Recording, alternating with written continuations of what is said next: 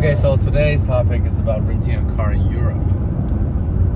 So I learned a few things today about renting a car in Europe. First of all, when you book a car, especially a luxury car, you may not get the car that you booked for. So on Enterprise Rent-A-Car, I booked for a Mercedes C-Class.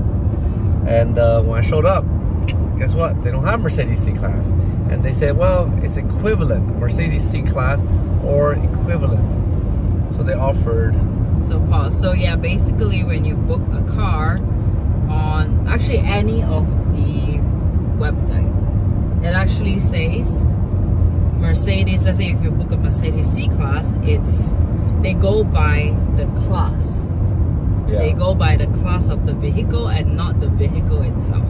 So let's say if you book a Mercedes C-Class, they will give you anything. They may give you something else. Yes. Very likely, especially if you're in France, where they give you French cars. Majority cars are French.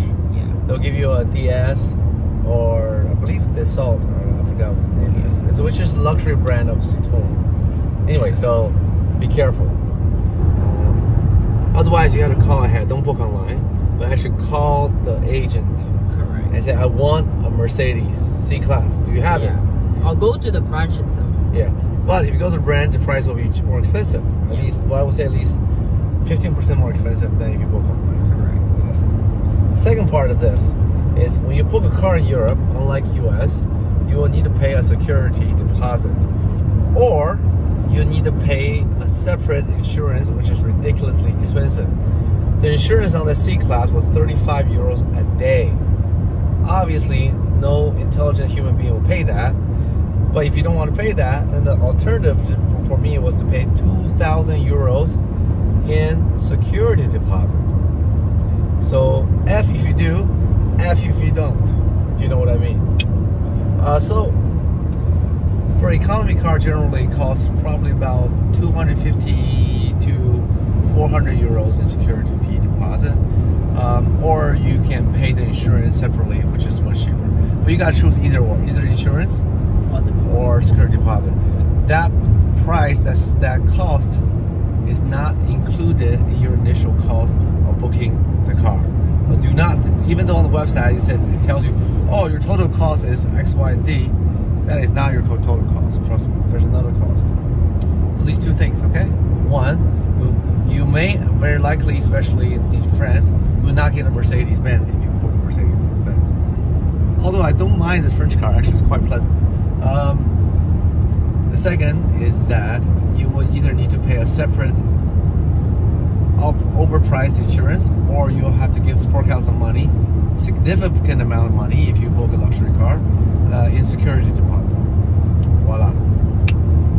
Hey, not to forget that please check the location of the branch, because Mr. Lee here, that's me, decided to choose Gare de Montparnasse as the pickup location. Not Gare de Montparnasse as the pickup location.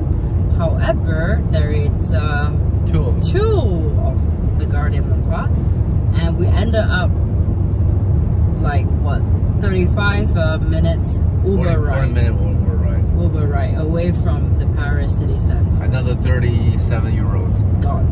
Yep. Yes. If you're on budget, just get an economy car and book. Make sure you check where the pickup location is. Actually, within city center itself, if you choose, there are actually quite a few pickup locations. So what you can do alternatively is to call up the branch, or just walk into the branch to talk to them about it. But you will have to pay a slightly higher price. 15% generally. Yeah. More than if you book online. So here are a few tips for you.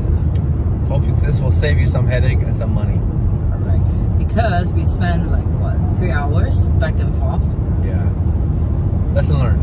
Yeah. Well, in the end, we got. It worked out. It worked out. We still got a nicer car. Yeah.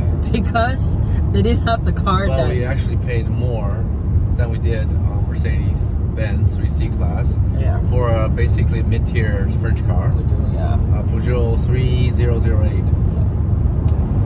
Well, at this point, I don't C'est la care vie. anymore. I just wanted to be in our next destination as quickly as possible. Dijon. We're gonna be going to Dijon. Anyway, that's why the French says c'est la vie. C'est la vie. C'est la vie. That's life. Okay, too. All right. Goodbye.